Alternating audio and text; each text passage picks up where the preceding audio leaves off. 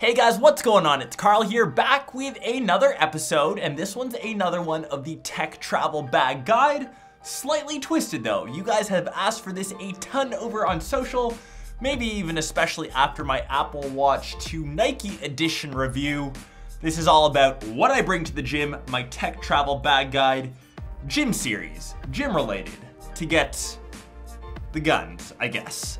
So obviously when you go to the gym, you're not gonna be carrying around a laptop. I hope don't be that person. If that is you though, whatever floats your boat, maybe you're watching a fitness related video, P90X sort of thing, so not too much flack, just focus on the workout, not the tablet or iPad. To me, it's all about 3 different items, the first being the smartphone, second being the headphones to listen to the music, and the third, maybe this one's optional, is the activity tracker or fitness band that you'll use in conjunction with the rest of the tech. And as per usual, you can win one random item that you see in today's episode. Just follow all of the info down below in the description and make sure you leave a comment of either A, which item you really liked, or B, some of the gym tech stuff that you like to bring when you're working out. So very first off, we will start things off with the smartphones, and my daily drivers of choice are the iPhone 7 Plus. I'm currently rocking this in the black colorway, dual camera, battery life will last me the entire day. Having the 7 Plus, I don't need to worry about charging the phone.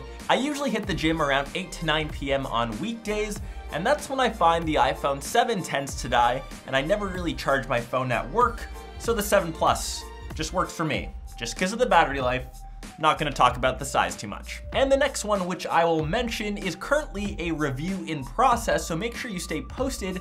This is of course the Pixel XL. Absolutely love this phone. Once again, it competes with the iPhone 7 Plus. So same kind of features, 5.5-inch screen, awesome battery life, and expect this review to be dropping very shortly. So make sure you guys stay posted for that. So the first band, it's a bit older. It's the Nike Fuel Band. I think I've had this for 2 to 3 years. I kind of wear it on and off. It's a bit cheaper. I think you can grab one now for 125, 150 bucks, depending on which model / colorway that you get. It doesn't do anything crazy like track or monitor heart rate, track GPS, doesn't really track your runs too well. But if you need a simple band that just motivates you a bit to get that fuel, the Nike fuel that you get on a daily basis, this could be for you. And it's very simple, but it works, just like most things that you'll see. If you're looking for an all-in-one activity tracker that is not only waterproof, tracks heart rate, GPS, can track all of your runs, give you pretty much up-to-date status on all things fitness related,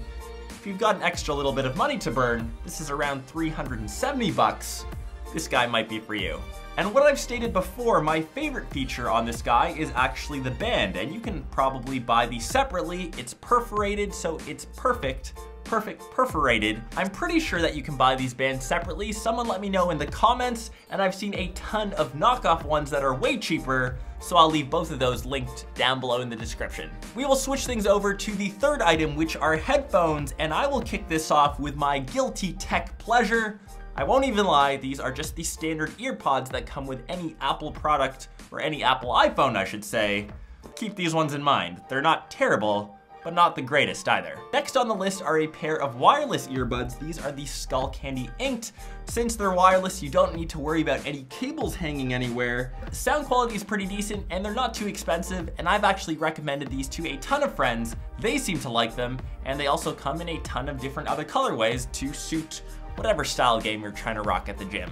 Next on the list, if you want to up your audio experience in the gym, these are the Sony H.Ears, and one of my favorite colorways, this really sweet teal color. These come both in the wired and wireless versions, but in terms of sound quality, they sound awesome. They've got a nice kick of bass, isn't anything too heavy or crazy though, and not to mention, they're not the most expensive pair of headphones, and they sound great for the money that you're spending. Headphone set number 3, which have currently been my go-to when I'm traveling. I've also recently been using these at the gym as they are wireless. These are the Bose QC35s, and they are the best sound canceling headphones that you'll need. Now you don't need to listen to that guy over in the corner that's either grunting, throwing weights around, or other unnecessary distractions at the gym. You can focus on your workout and tune everything else out. And all of that tech that you see fits nicely into this little pack here, and this is called the Air Sling. I reviewed Air products before. They're one of my favorite pack companies. They've got no branding. They now come in 2 colorways, just the standard black as well as gray. They've got super high quality zippers with rubber liners, which means water won't get in. And when you're looking at this pack, all of your tech essentials can fit into the main compartment. They've got this smaller compartment at the front with that draw zipper that can fit your wallet, maybe even your phone. And at the bottom is my favorite part. They've actually got this secret little shoe compartment to fit your kicks, since those get kind of smelly and you don't want that mixing in with all of your tech. And to round everything out, I'm gonna throw in a pair of sneakers because why not? A lot of you were asking if I could show off my sneaker game. These are the current pair that I'm rocking to the gym. These are a pair of Ultraboost Uncaged. I prefer the Uncaged version to the gym, and I'm not gonna talk about aesthetics. I think these look decent, but the main thing here is this is the comfiest shoe that you'll ever wear. The Boost feels like you're walking on clouds. This entire upper part is made of Primeknit, so it feels like you're wearing a really tight sock. If you haven't tried a pair of Ultra Boosts, oh my goodness. This will feel like you're walking on clouds and you'll never want to wear another pair of shoes again.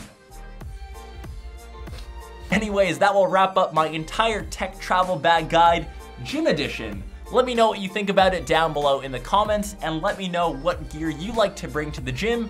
Just remember, you can win a random item from today, and I promise you it will not be the Apple EarPods. That would be a pretty cruel move, especially if you didn't have an iPhone 7, but I promise it won't be those. It will be another item. Just be sure to check that link in the description, smash that like button, keep on being awesome, and I will catch the rest of you in either one of my next episodes or in one of my vlogs. Peace.